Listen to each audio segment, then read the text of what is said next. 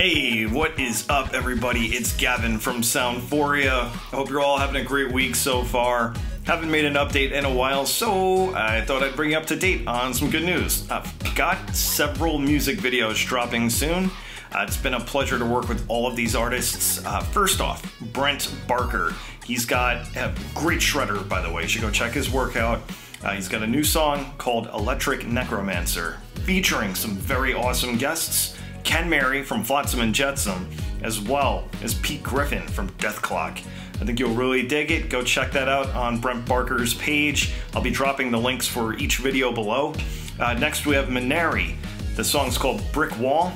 It's more of a storyline as opposed to a playthrough, and it's what I would say a match made in motocross. So go check it out. I think you'll dig. Some very cool locations throughout Arizona. After that, there's Rockin' Ricky and the Radical Riffmakers. They made a really cool cover of What's Up by Four Non Blondes. You know that song, the 90s classic. So go check that out. Link is listed below. And then, well, if you haven't seen it yet, Rocket Stedman recently dropped a new video for the song called Lompoc. Really cool story of a band that'll do whatever it takes to get to practice by any means necessary. And finally, be on the lookout for, I did collaborate with Stereo Rex on a new music video coming up. I had the privilege of being the director of photography, which was an excellent experience, and a big thank you to Paul Birch. It was a pleasure collaborating with you.